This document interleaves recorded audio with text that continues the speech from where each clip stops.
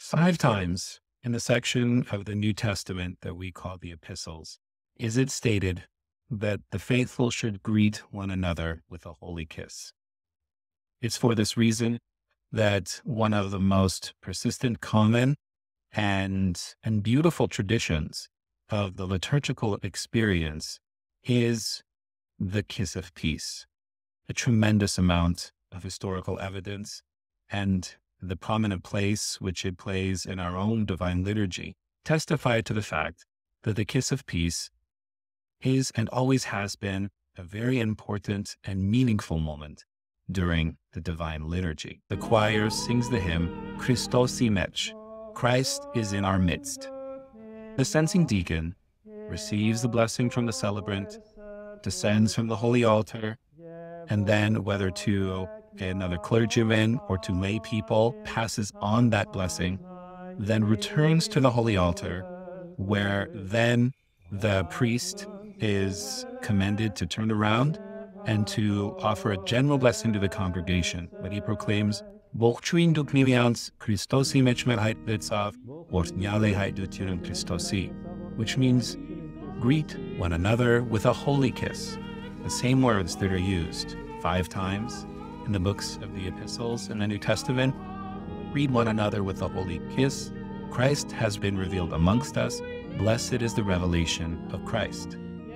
And at that point, whether the clergyman or the lay people there are present at the front of the church, they will turn to the congregation and begin to pass along this message, this blessed message of Christ's revelation in our midst.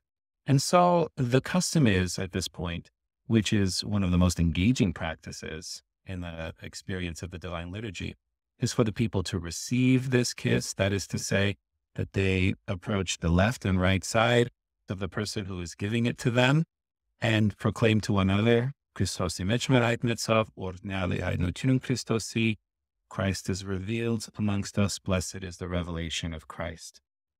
As much as this is a beautiful tradition, it can also be nerve-wracking for some participants of the Divine Liturgy who've never learned the exchange that takes place, and so they will sometimes withdraw or avoid participation.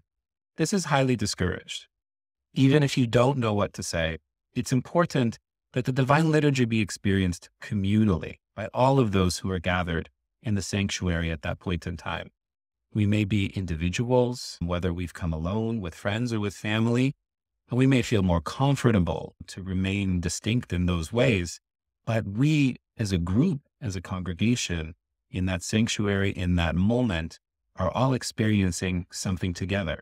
Just as if you were to attend dinner at somebody's house, it would be impolite for you to remain isolated and separate from everybody else who was there. So too, all of the people present in the sanctuary at that time are sharing something which is remarkable and special, which unites us. So it's important, even if you feel uncomfortable, to be a part of this. And even if you don't know what to say, it's okay to remain silent, but still to be part of that interaction. However, we encourage you to learn these words because they're not so hard to learn, whether in English or Armenian, whatever you're comfortable with. And they're important for us to remember because it's in that moment when we have to be reminded that Christ is truly in our midst, that this is a remarkable moment and can't go by unappreciated. Christos imech մեր հայտնեցավ, օրհնյալ է հայտնություն Քրիստոսի. Christ is revealed amongst us. Blessed is the revelation of Christ.